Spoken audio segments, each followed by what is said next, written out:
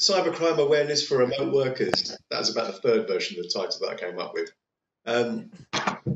Basically, today we're going to do a brief version of the Cybercrime Awareness course, which is focused on remote workers. I'm not just reading this off the screen. But, the idea of today is that rather than doing the full course, which I'll talk about in a minute, this is just going to be a trimmed down version. And I was kind of aiming at about 20 minutes, half an hour, because I know it's quite a dry subject anyway. And also, hopefully some of you at least have attended the full version. And so won't want to sit through me showing you every kind of email that you can get caught out by. So it's going to be a briefer one, and I'm going to skip over a few things. But if you want more detail or if you've got any questions, just shout, and then we can cover that straight away. As always, it will definitely be done within an hour, because anything over that is excessive. But I think it's more likely to be about 30 minutes. Quizzes and questions throughout makes it sound exciting, but basically I'll ask. We'll do a few pages of questions just to make sure that you've not got it off. And at any point, as I keep saying, if you've got any questions, just ask. So that's today. The usual course, it covers the things that we're going to talk about today, but in a little more detail, and a lot of other things that aren't necessarily focused on home workers or remote workers. That's a course that you should attend anyway. And if you've attended it before, then you're always welcome to attend it again, just in case new things have been added since you've experienced it. I always say it's essential for all users, because it literally is, because anybody can get caught out, whether they're someone who uses a computer once a month or whether you sit there all day in front of your PC. There's a cat outside yelling now. Can you hear that cat? There's one of the Campo cats. There's wild cats in this part of the universe. And, there's a cat Anyway. You've got an extra person now, because my daughter has joined us. Oh, good. Morning. You want to wait? But yeah, I mean, Janice, just turn your camera on, then we can wave. There we go. I can see your initials at least. The regular course. You still haven't got your camera on. It is on now. Oh. It is on. All right. Well, it's not come up yet. Maybe that's just my. Taking it, it's spinning. I need my new laptop, Glenn. Yeah. Oh, well, I'm sure. Yeah, laptops are really easy to get hold of at the moment. But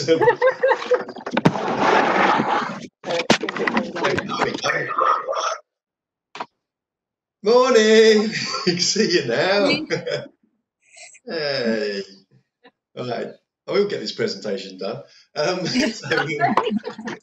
yeah, the usual course, we do it as a webinar or do it in the office. The benefit of going to the office is, of course, you get sandwiches or get a cold, depending on what the current climate's like. But anyway, moving on. So, in brief, I'm not going to talk about the effect on corporations and all the different talks about things about productivity and such dangers, because those things are more about the company as a whole. Today, what we're really concerned about are the direct dangers when you're working from home.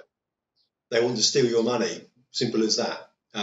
The bad guys want to steal your money, they want to steal the company's money, and if they can't just grab hold of that money, they want to create a path to stealing that money. And by a path, I mean things like stealing passwords, being able to pretend to be you, dupe somebody else, by causing problems with your computer so that you're vulnerable because you might have to turn off the firewall or turn off the antivirus protection. So all these things are essentially, they're all about separating you from either your money or the company's money. And quite often people say, like, oh, I know the difference between a real email and a scam email. I don't need to do any of this training. But those are the same people that get caught out.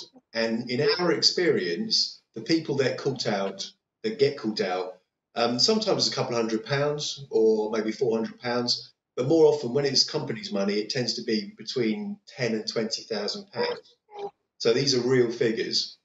The other thing is, if you look at Kent as a whole, I think it's something like £30 million losses reported every year to the police, or it's in excess of £30 million. And so this is real money. This isn't about people going like, oh, our production costs have gone up. This is money being taken out of accounts. What I'm going to do now that Janice has got a camera going is I'm going to mute your mic so that you don't feel stressed about background noise. So you can shout as much as you like now, Janice, we can't hear you. But if you wave, then I'll unmute it when you say something. So these are dangers. It is about them taking money, and it is real money. So, oh, that's the wrong button. Hang on a minute, I was on the wrong screen then. Right, yeah, back to the right screen. Very slick, this version of the performance. So, the remote office, the home setup. There's a few things we need to consider about this to protect yourself, to make you in a better position to work. Ideally, all the equipment that you work on should be company owned. Now, for a lot of us, that's fine because either we're using company laptops or it's our company and that sort of thing is absolutely just default. But for some people, they're using their own stuff and they're kind of doing it as a favour to the company, or some people, are furloughed and they've not got company kit anyway. But if you're using company kit, then of course it is covered by all of your company's protection, which in many cases, or hopefully everybody's case on the screen, is all of us. All of our kit should be covered by JJ's level of protection. If you are using your own equipment, then it's also important to make sure that's protected. And I don't just mean, we get the free virus protection with Windows, that's all right, or there's a firewall somewhere, I've seen it switched on. I mean proper virus protection. I don't mean something that you download off the internet because it's cheap and it's got good reviews. I mean real virus protection that not only is regularly updated, but is also monitored.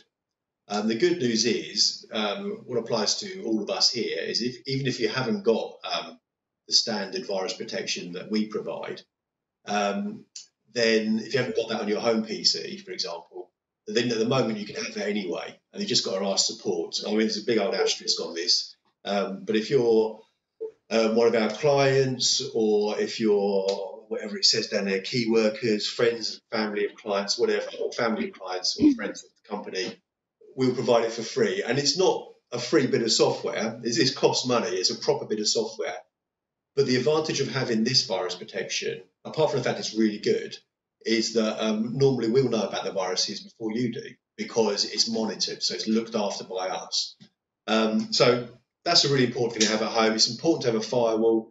If you're installing a piece of software or you're adding a printer or something, a little message pops up and says you need to switch your firewall off before continuing. Sometimes that is true, and sometimes you do have to do that. But the most essential thing is get that firewall back on as soon as possible and then restart the PC. Because when you switch your firewall off, although it's a great way of allowing software to talk to devices and things and set up paths to your printer, the second that firewall is off, the whole world is on the same network as you. The whole of the internet can see your computer. And if somebody wants to access your hard drive, they've got a fairly good chance to do it. So you want to keep that window of opportunity as small as possible. So the next thing is your network itself needs to be secure to be safe working at home. And by network, I don't necessarily mean that you've all got like 5-station networks and cables dangling everywhere and file servers and stuff, although I'm sure some of my colleagues have. Well, I know some of my colleagues have, because that's the kind of thing that computer people often do, not me. I mean, even if you've just got your laptop and a wireless router, that's still a network. Now, a network is something that lots of things can be attached to, whether you want them attached or not. And so this is why it's important. It needs to be secure. The best connection you can have to the internet is from your computer to the router via a nice big thick cable, because that will give you the fastest, most secure connection. That's not practical in most homes. Most homes will use wireless. But if you can get away with not using wireless, that's great.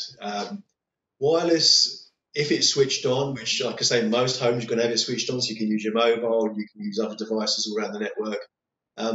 That means the second that's switched on, it's not as secure as it could be. Doesn't matter how good your wireless is, people can hack it. That's just a fact. The best thing to do is to restrict what device is attached to your wireless network. Now, some people will think like, well, I'll give them a key out to anybody. Why should I lend people let people use my wireless. If they're in my house, they can attach their phone. If the kids are here, they can have their console and their laptops on there. If kids' friends are here, they can attach their laptops. What harm can it do? Well, the problem is it can do a lot of harm. Just because it's wireless, it's not any different than having a cable plugged in. And you've got to think about all these devices that are getting attached to it. Even if you've got super fast internet and you've got fantastic virus protection, you've got firewalls all over the place, you may have everyone in your household have really well protected devices. The kids might have brilliant protected and nice clean devices. Everything's fine. But if one of their friends comes in and they've got some manky, virally infected, horrible bit of tech, and they say, "Oh, can I have your wireless key?" And they go, "Yeah, sure." It's like them plugging that thing into your beautiful, clean work computer. It doesn't matter how well protected your computer is. Viruses are clever things, and that might just decide to burrow its way straight into your computer and do all kinds of damage. And that sort of stuff has happened. We've had people who've experienced that, and they're like, "How does this happen?" It's like, well, if you go around giving your key about like a badly told secret, then people might attach. I mean, you can get really technical with your home network, and I don't expect you to do that.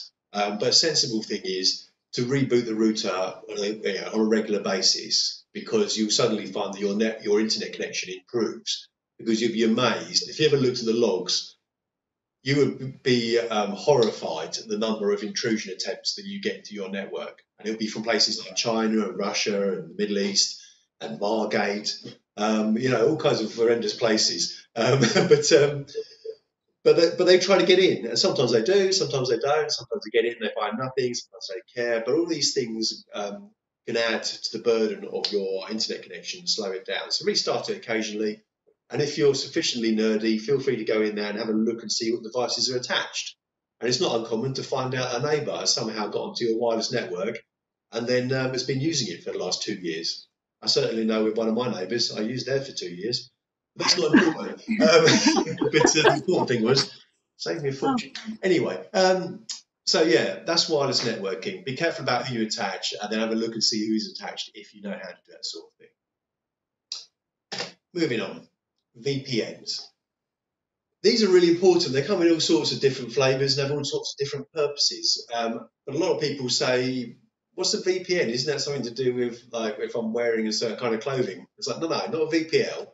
VPN it's a technical thing. Well, I suppose a VPN is as well. But anyway, this is more IT orientated, and it's about protecting the traffic from your device through the internet.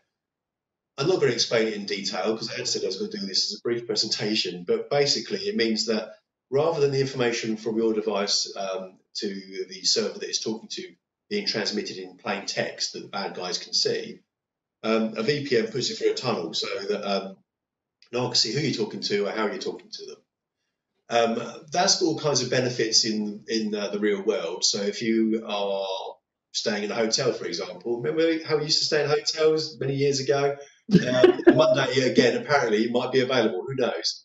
If you're using their internet connection, it's really dodgy. But if you want to be a little bit safer, using a VPN will protect the traffic that's going through their internet connection. If you're abroad and you want to pretend you're not abroad, like for example, if I want to use iPlayer from Spain, from here in Spain, or any other device, you can't do that when you're outside of the UK because it's not allowed. Or if I want to buy a UK lottery ticket. But if you use a VPN, you can make it pretend that you're in London and then use it for that purpose. However, from a bad guy point of view, a VPN can be handy because it can hide your traffic. It can protect it from being seen, and also it can allow you to connect to a company network. So quite often we'll use VPNs, and you would probably have seen VPNs in place for when you want to connect to your network in the office, but you don't want anyone in the outside world connecting to them. So you connect to a VPN, you become part of that network effectively. And then anything you do is the same as if you're sitting at your desk in the office. So that's what a VPN is all about. There's all sorts of different kinds of VPNs for different purposes. Sometimes you might decide you want a VPN for personal use, like if you want to buy lottery tickets while you're abroad or use iPlayer. Other times you might have been advised that you should have a VPN just to protect your data for the kind of work that you're doing. There's a thumb over that camera, definitely. Anyway, take it off now. Good. Sometimes you want to turn your VPN off, or if you're doing remote access. So, for example, if you're doing something like a video conference or something like this, and you spend all day at your work PC in your home office, attached to your work PC at your desk, and then you want to do something like this where you want to use your microphone, you want to use your camera and all that sort of stuff, then at that point it's important to disconnect from the remote PC, because if you're using remote desktop connection, it will think that you're sitting at your PC in the office, and then the camera and the microphone and stuff won't work properly. So a lot of people have that experience. Also, a VPN can slow things down slightly. So if you're just doing something like, I don't know, streaming music or streaming video, or doing this kind of presentation, then at that point, sometimes it's worth just disconnecting from a VPN, because it will speed things up a bit. Anyway, that's enough about VPNs. If you want to know more, feel free to ask. So, these cyber criminals then, and how they're getting in. Quickly go through some of the key things. Yeah, I know. You're laughing at the image. Yeah, blimey. I said to Emily yesterday, can you? Well, I said to the media department, I mean, can you spice this up a bit? So she put a lot of cyber-related images on there, and then I've just sorted out some appropriate slides. But yeah, the big ways of them getting in.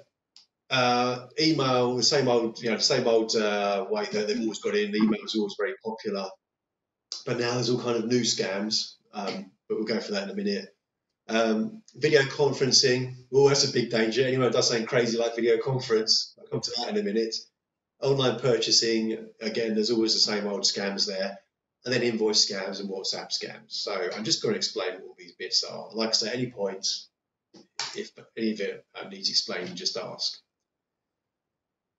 Emails. This has always been the way that cyber criminals have done the most damage. There's all sorts of things they can do, and the most popular ones are trying to get a bit of software onto your computer. So you'll click on something and it'll download a piece of software, which will be malicious software or malware. Effectively, you'll be installing a virus out of choice, or something where they're trying to get you to give up your password by conning you to log into the bank or log into Amazon or log into PayPal, where it's not really PayPal you're logging into. Instead, you're just handing over your PayPal password. Or a cute one, which is always very impressive. And this was one that cost somebody about, I think it was 21 grand, or it might have been 19 grand. It's website redirection. And what this will do is you click on the link because you're following whatever link they've duped you into following. And then it puts a little bit of code in there so that whenever you go to any of the banking websites you normally go to, you end up going to a fake one instead. And then you type in all your codes, and then people can do bad things. So these are the kind of things they're doing. Now, I'm not going to go through pictures and pictures of emails, giving you examples. If you want that, come on the full course, the one that lasts 2 hours. But what I will do is run through the general gist of it. First of all, the sender. Depending on your system, if you hover over the sender name, got it, there's a fly. I didn't get it. Anyway, if you hover over the sender name, it will tell you who it genuinely thinks the sender was, the email was from. That isn't always genuine, but if you hover over it and it says something really outrageously obvious that ends with .ru or dot, I don't know, something that isn't code UK, then it might raise alarm bells. Things like if you've been sent an email from ebayuk.com, which is nothing to do with eBay, or sagetop.com, that was one I saw, and it was another popular one. Can't remember. Anyway, you get these ones that, Amazon, which of course has nothing to do with Amazon, but it looks like it's come from Amazon because if you look at it quickly, it looks genuine. So hover over the sender name. It is so easy to put a fake name in there, but those normally get picked up. But that's a good start. Then there's the title. Quite often the titles are a big giveaway, but quite often the software that filters these things will do it by the title and will catch it before you even see it. And so what the bad guys do in their phishing emails is they'll often misspell the title intentionally. It's not because they can't speak English, it's because if they replace, if they have an L where there should be an I, or a 1 where there should be an L, then it's no longer the same title, and then sometimes that will slip through the net. Quite often there'll be O's replaced with zeros and vice versa, or it'll just be a very simple misspelling. And so the title is normally a big giveaway. And equally, things like tax refunds, you'd never get a tax refund or an email anyway, but if it said tax refund exclamation mark, it's like, they're not going to do that. They're not going to put an exclamation mark at the end of the title. So the title's a big giveaway.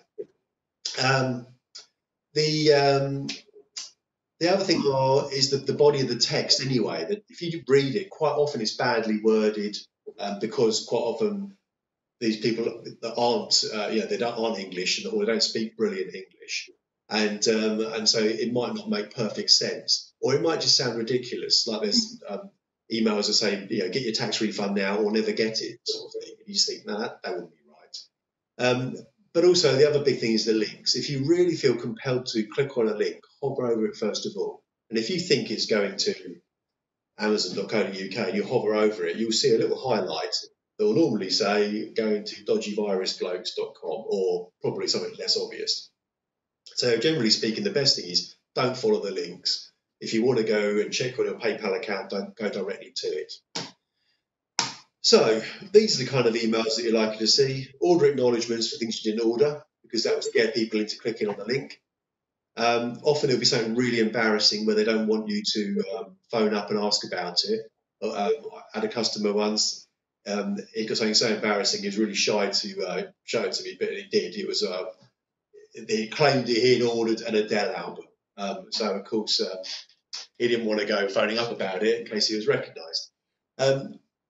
Parking fines, that's a popular one. People stare at it and go, I didn't get a parking fine, click on the link. It doesn't occur to anybody that parking fine emails don't exist. They go, I've seen loads of them, but they never send parking fine, they never send emails, they never send parking fines by email because they haven't got your email address. But people don't realise that because we're so used to getting emails. One of those was the one that called out one of our clients and resulted in them having 20 grand taken out of their bank account. Tax refunds never happen, but you'll get loads of emails about it. All the bank account messages that come through, credit card, your credit card's been cancelled, your bank account's been closed, all that stuff, phone them up or go directly to the website, but just don't trust the email. Important information about XYZ, corona testing, COVID-19 results, merchandise about, to make you better or to protect you from this, that and the other. Some of it's so obvious, other things just look so official that you think like, oh, hang on a minute, could that be right? That looks like a government seal. Don't phone the number on that. Google it, phone it, or just contact the support department if you have any doubts, if you think it is genuine. Your account has been hacked. We know your password. They display a password. This is very popular. And sometimes the passwords are correct, because sometimes it will be an account that's been hacked. For example, if you had LinkedIn or TalkTalk or BA accounts that have been hacked in the past and they've got your username and password, they're emailing you now to say, I've been on your computer, I know your password, it's this. Well, that might have been your TalkTalk password. But if you use the same password for everything, then of course that is a danger.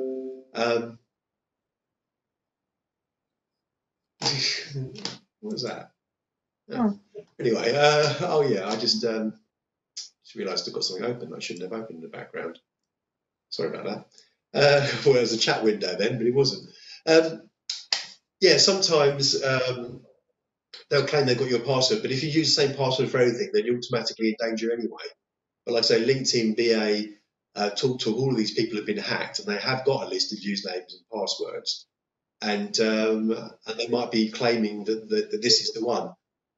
Those emails are generally fake, but if it comes up with a password that you recognise, then go straight to your services that use that password and change them anyway. but don't contact the person that's threatening to expose you by showing people what's on your hard drive, because that's just a load of waffle. One of my favourite ones a client sent through was where the person said, I know your dirty little secret. I've seen you hand partying. And she was like, I just love the expression hand partying. Yeah, so now every time I email her, I always start with the conversation with hand partying at the beginning, which I don't think makes her laugh at all. Anyway, they're not real. Just delete it, but make sure you've got strong passwords elsewhere. Yeah, I had the exact thing a couple of months ago at work because obviously of paying bills, that sort of thing. Who I thought was a supplier emailed me, and he put, "Hi Angela, blah blah blah." You know, it all looked official. All the details were on there. Oh, you haven't paid X amount of pounds yet. Please, can you transfer it into my bank account?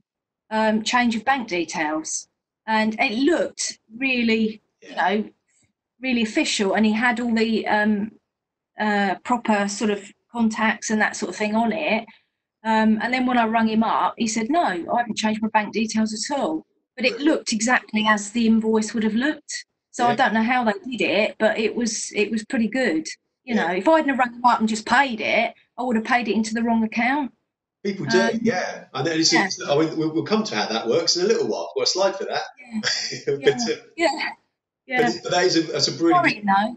It is, yeah. But I mean, but you've done exactly the right thing. You phoned him. A lot of people, they just go, "Oh, change your bank details," and just it's a lot easier.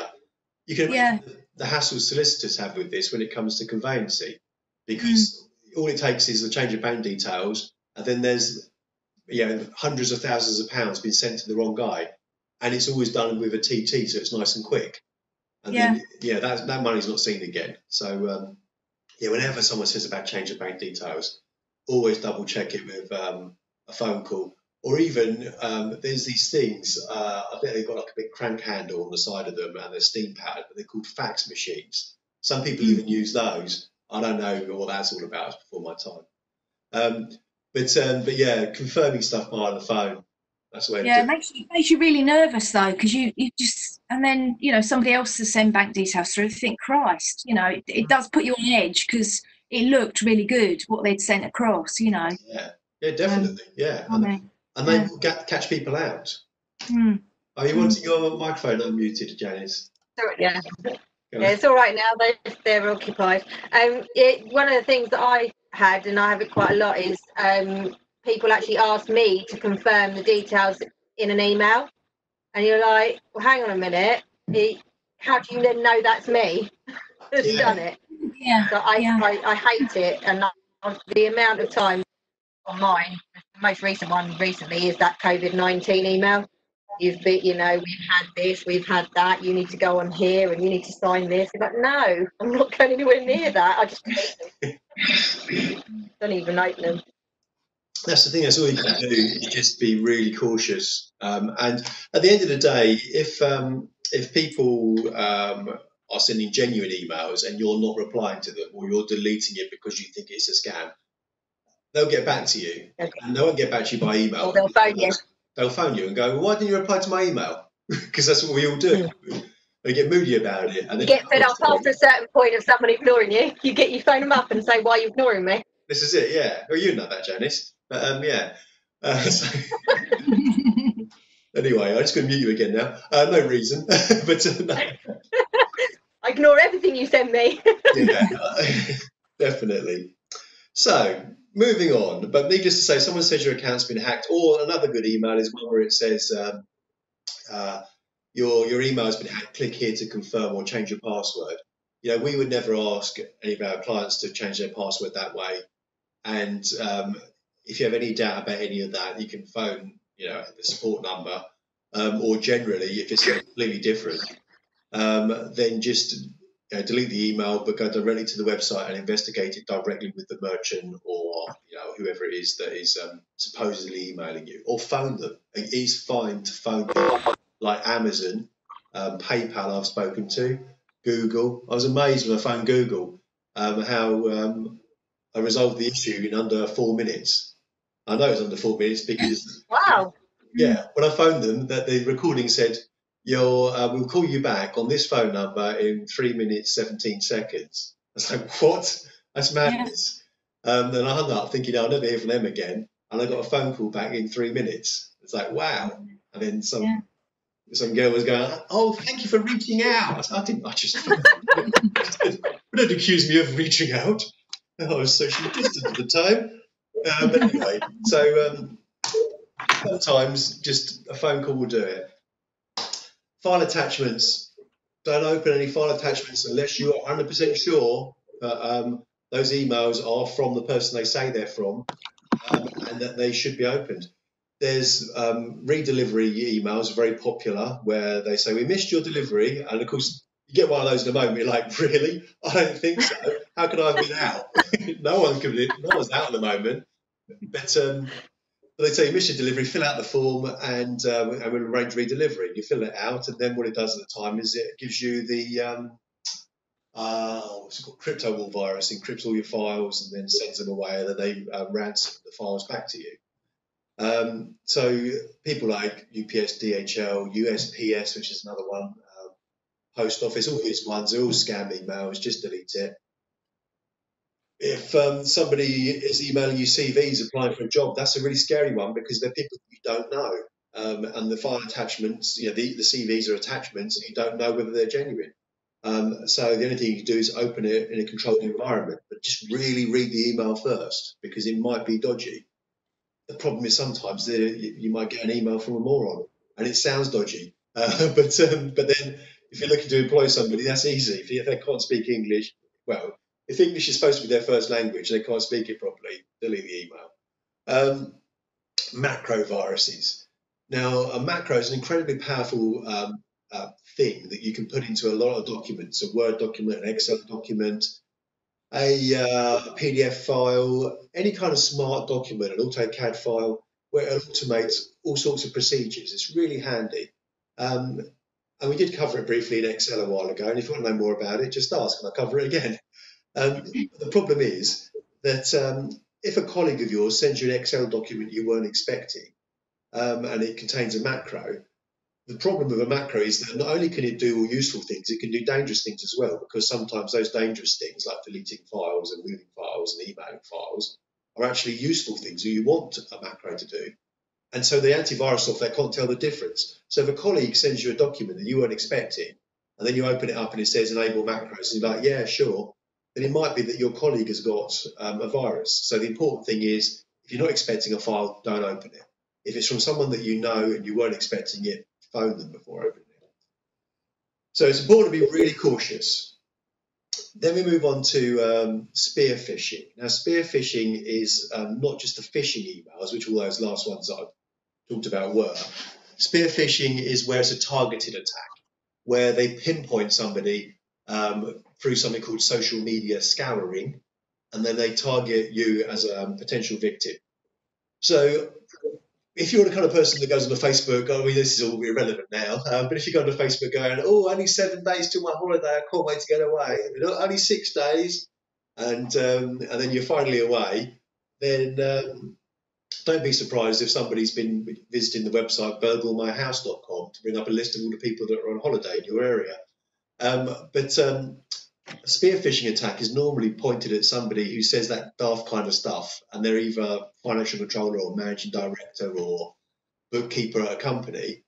And then they'll go onto LinkedIn and they'll find out who the other people in the company are. And then the second the director's gone away, they'll send an email pretending to be that director to the bookkeeper saying, oh, this invoice urgently needs paying because I'm just about to get on the plane and I forgot to do it. It's only £200, sort it out today. Those are spear phishing attacks, amongst other kinds of spear phishing attacks. So just because somebody says they're somebody doesn't necessarily mean they are. And we've had lots of experiences like this. One of our clients had a lot of expenses going out. They just moved offices, and the MD emailed the lady who does the accounts and said to her, what's the maximum we can transfer in a day? And she said, oh, we can do 250,000 a day.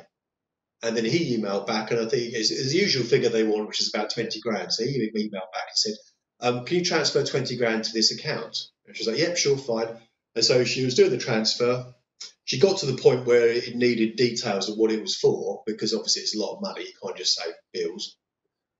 And so she's on the banking screen, and just before putting the details in, she was about to email him back, and she went, I can't. So she phoned him up. He said, yeah, this 20 grand, what's the reference? And he said, what 20 grand? She'd been having a communication with somebody pretending to be him, but not him, and he didn't know anything about it. And had she had not made that last-minute phone call to confirm the payment, that would have gone. So sometimes people are really direct to these spear phishing attacks, and they look really genuine. You should always make sure that when you come to paying your bill, unless it's us, don't pay it. No, you should always make sure that you have some form of double checking, where you cross-reference things, and you make sure you're not just sending money, because you won't get it back. Guys. The final thing about emails is if you get an email from somebody and you know it's dodgy, or if it's just spam. I mean, spam is the irritating stuff that isn't dangerous, and phishing is the dangerous stuff. But if it's just spam and you think like, oh, I just want to get rid of it, I'm just going to unsubscribe, don't. Because you don't know that it's not phishing. It might look like spam, but actually be a malicious email. Or it might be from some company you've never heard of, and you think, well, I don't want this rubbish from this Chinese company I've never heard of. And even if they're genuine, when you click on the unsubscribe button, it normally does, it asks you to confirm your email address. So you confirm your email address, and then it's like, well, hey, this is now a valid email address. It's been validated. We can sell it on. And so it goes on a database then, and where you was getting one email, you'll now get thousands. So if you ever get an email that you don't want, whether it's a phishing email, a spam email, or just an email from someone you've never heard of, or just an email from the boss, then don't click on unsubscribe, block it. And you can block it in Outlook if you haven't got a virus blocker, if you haven't got a proper blocker in place. Or if you're using our email system, you can use MailGuard. If you want to know more about that, just ask and I'll explain how it's done. That's emails. Moving swiftly on. Video conferencing. Yay, the wacky world of video conferencing. Now, anyone who attended my first video conference of this particular lockdown will know I did it in Zoom. Oh, Zoom's brilliant. It's free. It's great. It's so fast. It's so easy. It's so much more efficient than Microsoft Teams, which is just like going to the dentist. Oh, no, I mean, like Microsoft Teams is, I'll just put a disclaimer in there somewhere. Anyway, the problem with Zoom, though, is what they do is they don't worry about all that rubbish about security and keeping it safe and making sure that people can't see the video stream. At least this is what I've been told. It says it's encrypted, but I'm not sure how effective that encryption is. It says it's free, but I'm fairly certain from what I've read that it's funded by sharing details with Facebook. So it's one thing when you start typing messages, or it's one thing when you start surfing the net looking for a product and then you get Google adverts based on the product. But it's another thing when you're having a conversation like this and then suddenly you start getting Google ads or Facebook adverts or all kinds of other adverts about things you're talking about. That means someone's actually sitting there watching the video. And this is the big problem with Zoom, which is really worrying that people like politicians are using it. Oh, having said that, though, who on earth wants to watch politicians waffle on about PPE and all that kind of stuff? The only upside of that is hearing politicians saying PP because that's mildly amusing. But after the first 10 times, they get so boring. But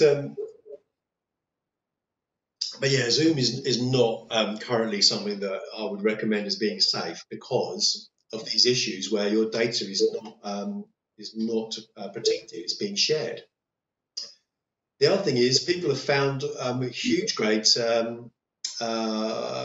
security issues with the technology where people have hacked into it and been able to get onto other people's, People hacked into it and got onto attendees' hard drives and accessed their files. And so if someone says to you, oh yeah, do you want to do a Zoom meeting at the weekend, or do you want to just all get together at a Zoom party, which is really popular at the moment, then you have to be really cautious about that. I'm not suggesting that you shouldn't do, anything that involves, having a nice chat with friends and things, but be aware of the dangers. And if you have to use Zoom, maybe use it on a tablet that doesn't have company data on it. Maybe use it on a mobile phone that doesn't have company data or secure data. But I'd certainly shy away from using it on a PC, and particularly a PC where you've got important data on there, because at the moment it's not something that can be recommended as a thoroughly secure and safe product.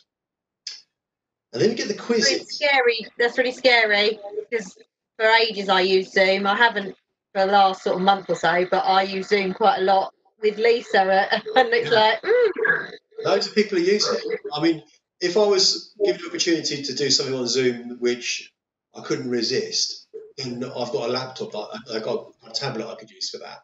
And I know there's no company data on there. But I don't want to put myself in a situation where someone could get on my hard drive or my laptop. It's too dangerous.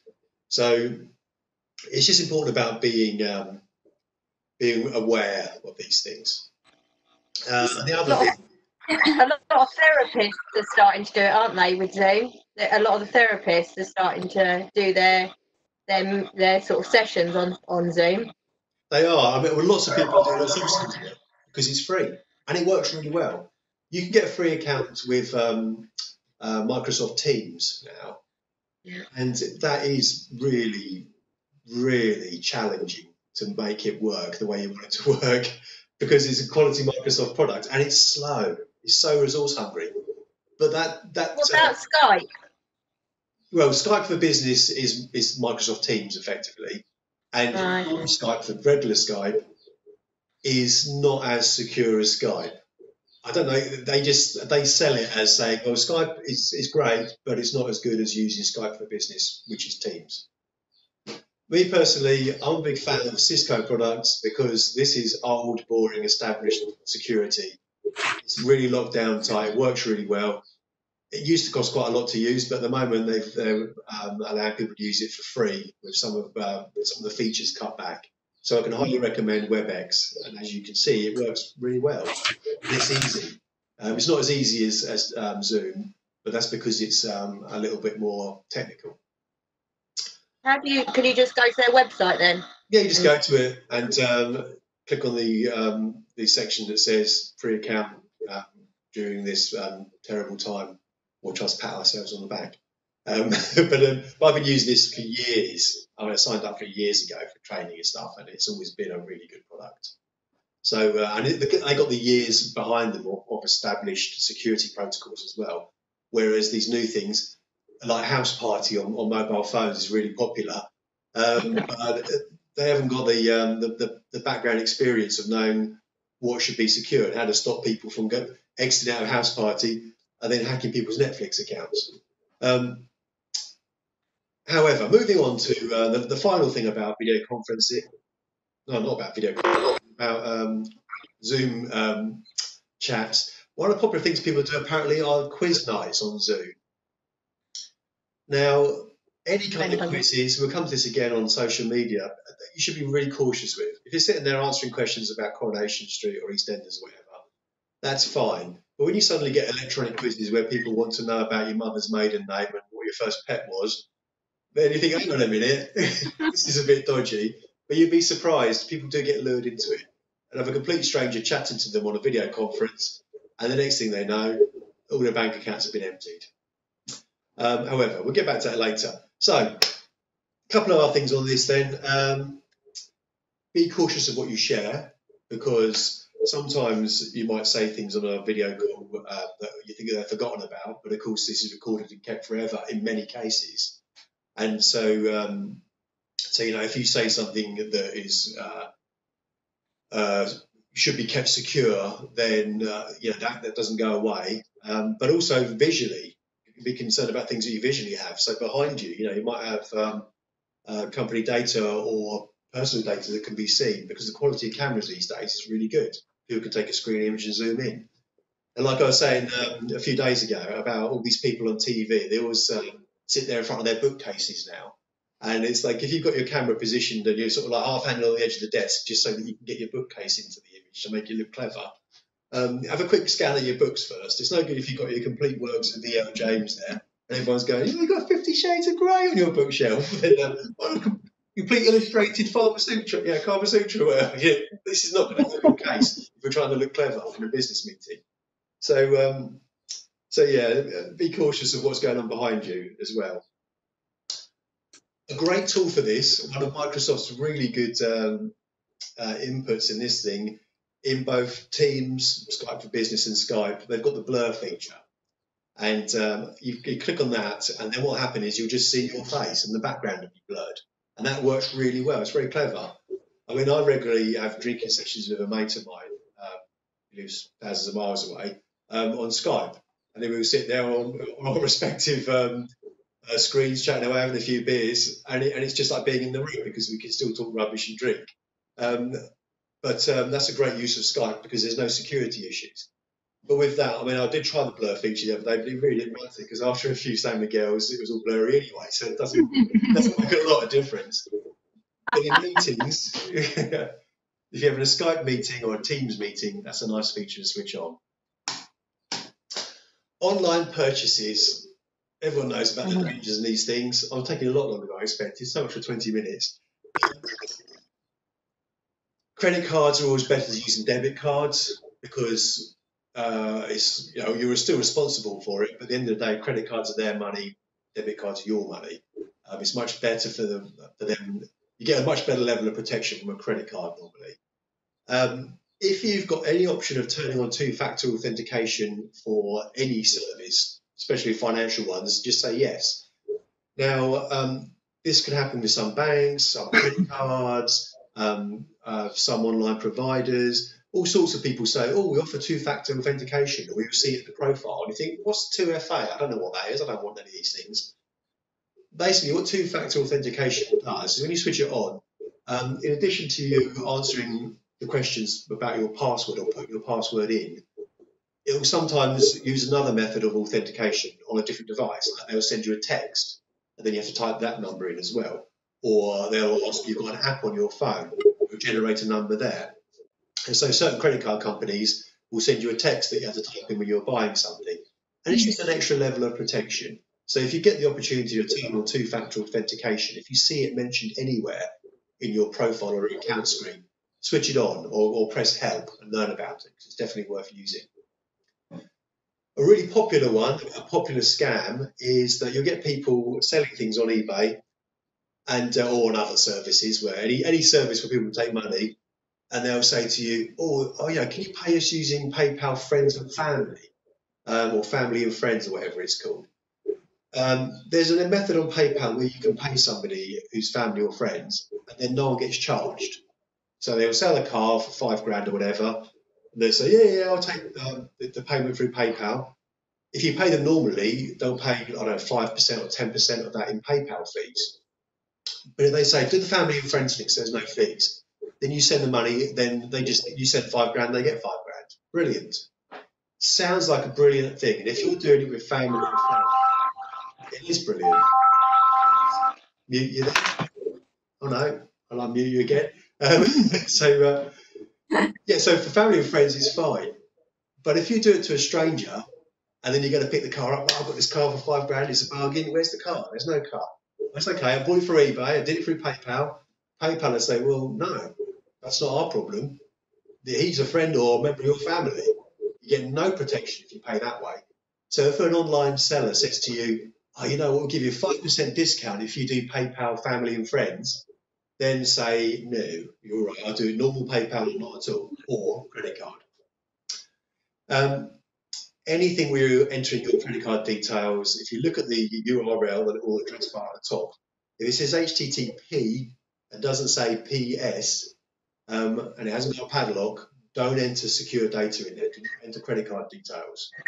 Even if you've got a VPN, still don't do that, because any data that's entered into an HTTP website can be seen in plain text by anyone in the world, anyone at all who wants to track that data stream. And if you're entering your credit card details in, or you're getting an insurance quote and you're entering the details of when your house is empty, not that it would be anymore, but if you're putting details like that and then submitting it through the internet, then that plain text can be read by anybody. If it says HTTPS and it's got a little padlock, it doesn't mean they're super genuine, it just means the information is encrypted and encapsulated and sent in a secure manner to their server. And the other thing is, just when you're buying stuff, make sure it's a real thing, because a lot of products aren't. If it sounds too good to be true, it probably isn't, or is, or whatever the right wording for that is. There's on Facebook. I don't really use Facebook for a variety of reasons, but on there, people are always getting their accounts hacked, and then suddenly they're offering people Ray-Ban sunglasses for £5 a go. They're not real. That's why they're only £5 a go. So, invoice scams. Now, you'd be shocked to hear this, but sometimes emails get intercepted, invoices get changed, and they get fake bank details put on them. Yeah, amazing that. Yeah. So, yeah. In any method at all, if someone says they change their bank details, check with them directly. The technology that people are using is actually quite basic technology, but it's really effective these days. Really effective ways of intercepting emails or just copying an email and making a fake version that looks just like it. Sometimes they'll have a similar domain name where they just created their own domain. So instead of being blogs.co.uk, it'll be blogsco.co.uk. And then it will look just like it's from the normal person. And it might be a customer or a disgruntled customer of that company or an ex-employee or somebody who's just seen an email from them. You have no idea who it could be, but they can be pretending to be a company, or they could be grabbing an email or its way through the internet, changing it, and then sending it the rest of the way. Email is not secure. Doesn't matter how good their system is, how good your system is. The bit between your two servers, the bit in the outside world, email is plain text and be grabbed and read by anybody. So you should never send secure information by email. And things like invoices and payment details and bank details, you should never take them as face value. How that moved on? Yeah, you should do it. Someone's not hacked into my system. Anyway, so that's invoice scam. So be really cautious of paying stuff just based on an email. Phone them first. WhatsApp scams. I'm really concerned about what that moved on now. There might be that fly standing on my keyboard. The wonder that is WhatsApp. Does anyone use WhatsApp? Yeah. Everybody, brilliant. I use it all the time. Fantastic. Great piece of technology. Takes away all the complications and aggravations and bloatware of using something like Skype. It gives you all the advantages and all the efficiency of just jolly well communicating with people. And it's encrypted and secure and brilliant. However, there are some issues. First of all, there's loads of scams, just like emails. But these scams are brilliant because what people will do is somebody somewhere along the line will get a Sainsbury's free £250 voucher. Oh, wow, they're just throwing £250 away. Amazing. Morrison's have got a voucher for that, or a free PA flight. All they want you to do is click on this link. But somebody will get that from someone they probably don't even know, or just by accident. And then they'll think to themselves, oh, I'll forward this to my friends. I'll WhatsApp it to them. And then you get it from a friend. So it's a trusted source. And they'll tell you they've got in there and signed up because they're stupid. And you'll believe them because we're all stupid. And it's a scam. And you click on something like morrisonsuk.net or sainsburysrewards.com or Tesco's or whatever. And you go in there and it'll be the same as all the other scams. It moved on again all by itself. It must have a timer set up. But so is it the WhatsApp, when you do a WhatsApp video call, would that be okay then? Because it's secure or not? Is that still got the same issue? We'll get to what's secure in just a minute. Yeah, just don't. If you get a message offering you money, or offering you free stuff, don't be sucking into it. Because even if your friend has genuinely forwarded to you because they believe it's real, it isn't real. Okay. There's other ones like there's one going around saying WhatsApp are going to start charging again. They used to charge 99p a year when it first came out, and they'll say just pay a £5 and have it free for life. And then of course they want you to go in there and get your credit card details. I mean, all the things that they can do once you follow the link are numerous. But basically they're not real. Don't follow the links. It's never going to be a charged for service again because it's owned by Facebook and they've got far too much money anyway.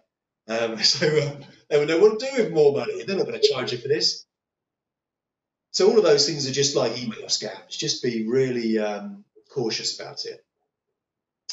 The other thing, though, is intercepted messages.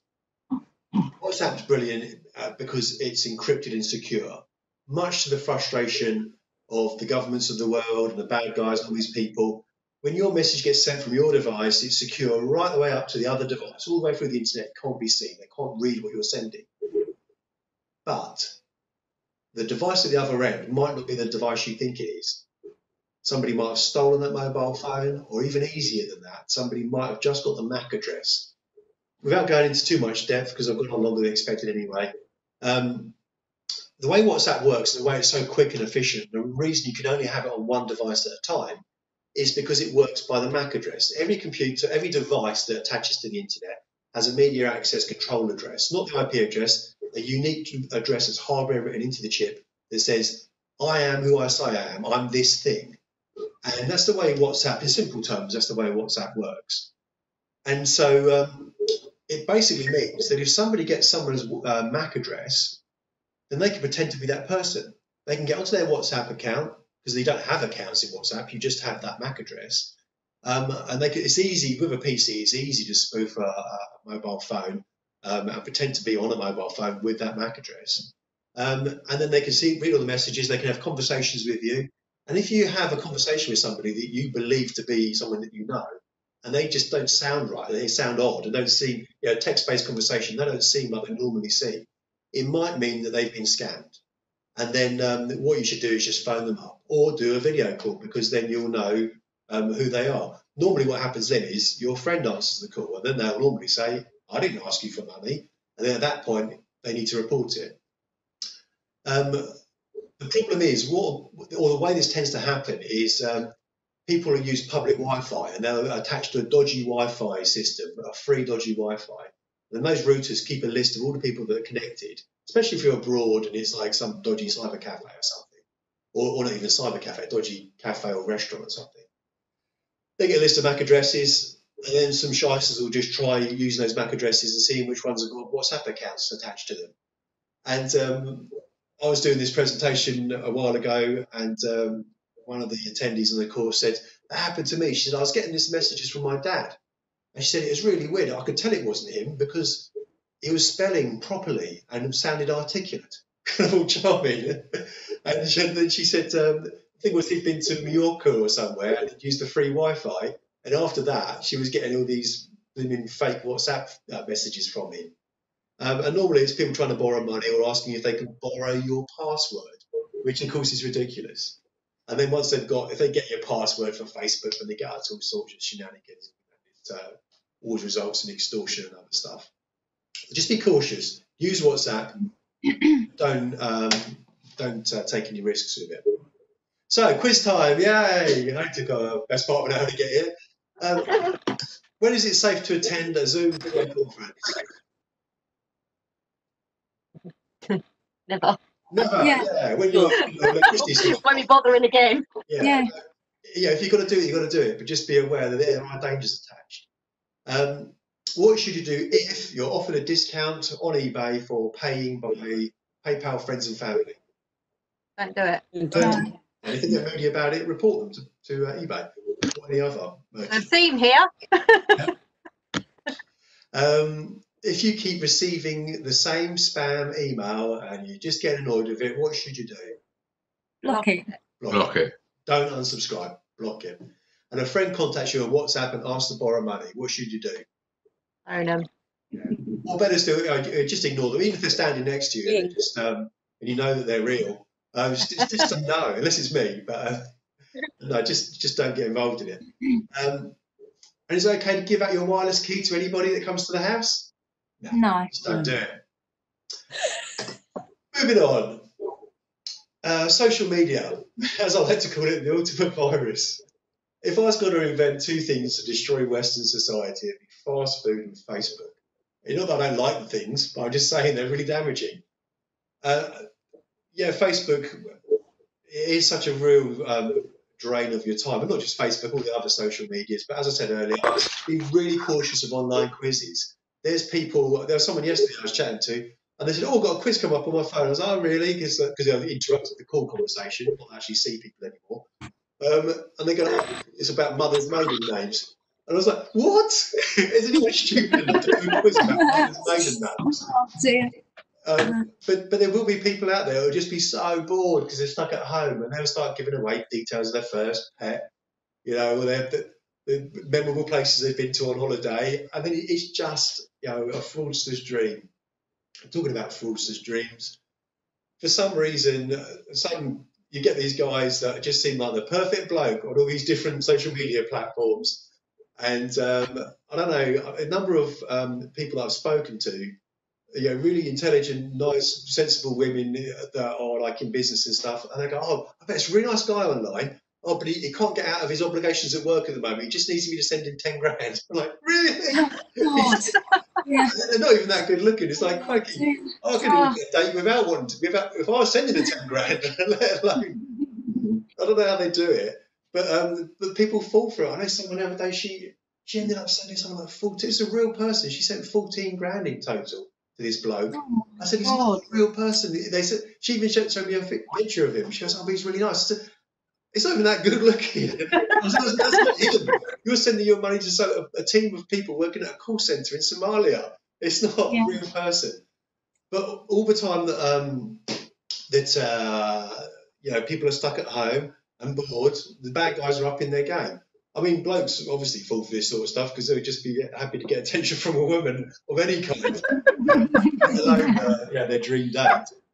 But yeah, just, you know, if any of that stuff, report it to the site, or any friends of yours that say, "Oh, I bet this perfect person." No, tell them that they're probably not the real thing. And obviously, you know, there's so much stuff you have to fact check these days on social media, because just because somebody tells you that everyone's gone back to work doesn't mean you can leave the house ever again. It's probably not real. Double check. Right, moving on. Non-computer scams. I'll get through this as quickly as possible.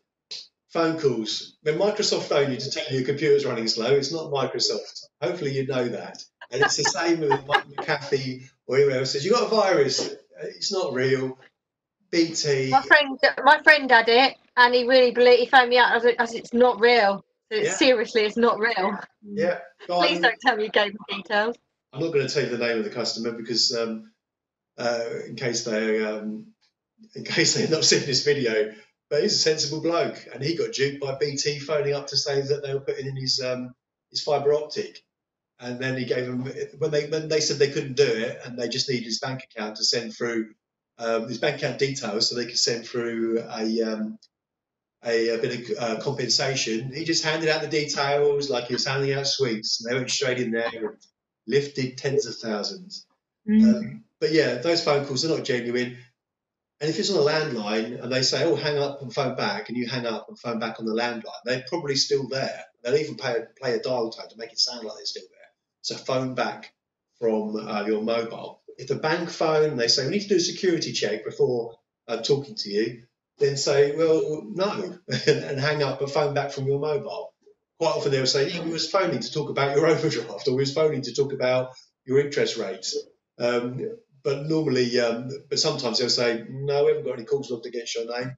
So you just got to be really cautious. Very popular one at the moment, unexpected deliveries. If you get an unexpected delivery, don't accept it. And if you do accept it, then put it in a corner and question it. Contact the provider.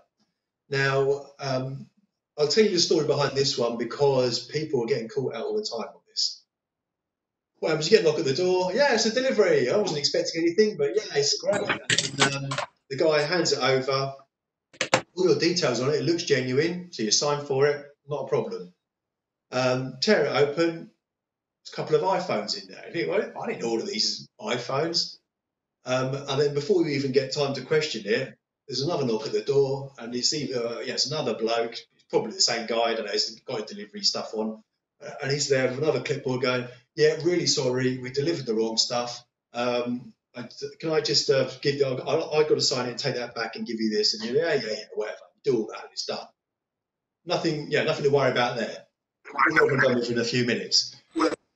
What actually happens is it starts with somebody getting your details. Maybe they've got your bank account details from a hacked account, or maybe they've seen it somewhere.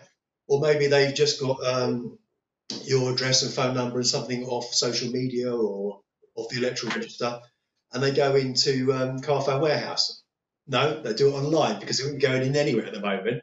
So they go online, they create an account with your name, address, and all your details, and they order 2 most expensive mobile phones they can get. A couple of brand new, top of the range iPhones. Ones that are worth like 1,200 quid a go, or whatever they cost these days. They sign up for the £100 a month contract on each of them. They don't care about any of that. They do all that in your name. And then they pay the premium delivery to get it delivered to your house in the 1 hour slot on a certain day. And then they put those things straight on Facebook, straight on eBay. They're for sale already. Starting price £500 a go. Then they sit outside your house, waiting for the delivery driver to turn up. In olden times, when we used to leave our houses, they would hope that you weren't there, and then intercept the delivery driver and go, "Oh, thank goodness I've just caught you." They'll sign a bit of paper, take a delivery, and then they'll go straight to the post office to send these things on that they've just sold for 500 quid a go. Or now what they do is they sit outside, they wait for the delivery driver to give you the package and you sign for it, and they turn up with the baseball cap on, the little delivery thing with a clipboard, and they go, "Oh, sorry, wrong delivery," and they take the box away, and then they go to the post office and post those out to the people they sold them to on eBay, and they're guaranteed, like say, £500 a go for these, maybe even about £800. And then a month later, you get your first bill. And you're like, "Well, what's all this about? I didn't sign up for these contracts. These were collected." And you get on the phone to Carphone Warehouse, and they say, "Well, no, you signed for it. We've got your order here. We've got your delivery. You signed for the delivery there." And you go, "Well, no, it was collected." And they're like, "Well, we don't know anything about a collection, but you signed for it. You're liable for over a couple of grand's worth of iPhones." And that is the popular scam at the moment. And it'll be all sorts of products, but anything that they can sell quickly. And that person would be in and out like a flash, and you won't know where those phones went. You won't know who that guy was. That'll be it. So if somebody's got a package for next door, that's fine. They've got a package you're expecting, sure. But if you get a package and you think, "I didn't order this," or even if you just end up signing for it and you didn't order it, whatever you do, don't let it go. Don't give it back. Because if they look genuine, you say, "Oh, no, I need to find out about this." Phone the person that sent it first, tear it open, and phone up and inquire about it. So that's a new popular one that's doing the rounds. Things to stay protected with. I'm glad that this was a short presentation. Yeah. Strong, unique passwords. You need to have a different password for everything, because if your account gets hacked on TalkTalk, you don't want it to be the same password that you use for PayPal. You can't write the passwords down or put it in a Word document or store it on your desktop, because if you store it electronically, the bad guys will get it. I always forget to mute my phone. If you've got a device that you've just bought from somewhere and it's got a technical nature to it, you need to make sure that if there's a password on it, that default password needs to be changed. And then it adds a level of protection. There's all sorts of techniques you can use to make your password unique but make it memorable. But we can talk about that another time. I'm not running on so much. Other ways to stay protected: keep your operating system up to date, whether it's your PC, your telephone, tablet, devices. If it says it's doing an update or it wants to do an update, let it do it. If it looks dodgy, phone us up and we'll investigate whether it's genuine or not. And back up your data. Doesn't matter how good your PC is, whether it's your home PC, your work PC, or the PC that you're working from home doing work stuff. The data on that needs to be backed up. If you haven't got a normal backup in place, then if you're one of our clients, then you'd also have a CloudStation account, which you may or may not know about. At least with a CloudStation account, it's a backup. It's backed up off-site. Doesn't matter how good your device is or how well protected it is. If your laptop gets stolen or bursts into flames, the data won't be available to you anymore. So it needs to be backed up off-site. GDPR, we're nearly there. Which is almost the last slide. We all know about GDPR, don't we? Yeah. There's quieting down about GDPR quite a lot now, isn't it? Yeah, because no one cares anymore. But you need to care. because people are still getting fined for data breaches and people are getting a lot of trouble. And it's still a €20 million fine for anyone that needs it pushing to the limit.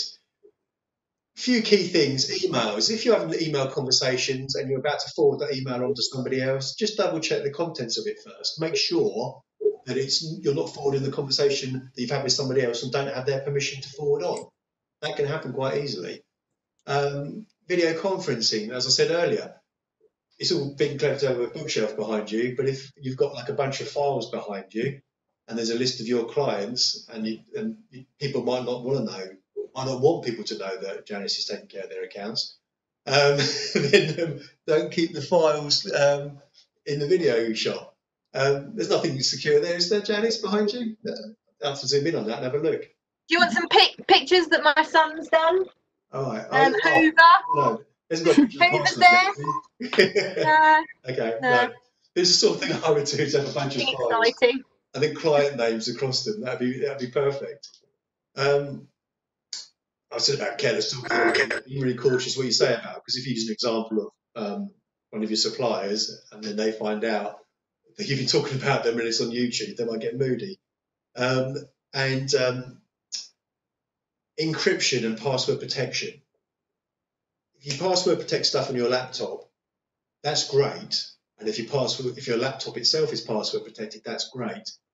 But it needs to be encrypted, because if you haven't got encryption and the bad guys get hold of your laptop, there's ways of getting past passwords. And so your hard drive needs to be encrypted. It's the only way to guarantee that it's secure. If it's something we provided, it's most likely that it will be encrypted. If you want that checked, contact the support department. They love that. PCs, phones, tablets, all of these things need to be encrypted and secured. Well, actually, most phones and tablets these days will be encrypted anyway. It's part of the operating system. But it's no good having company emails on your personal mobile phone and then not password protecting it. Otherwise, you end up like Onion Man from 2 days ago. You know about Onion Man? The guy whose kid picked up his mobile phone and then used the Deliveroo app to order an onion. And he received the onion, and it only cost him £20 because of all the surcharges for the size of the order. Oh. That was a 20 quid mistake.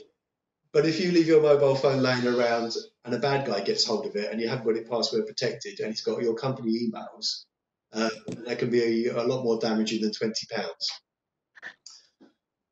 Online data storage.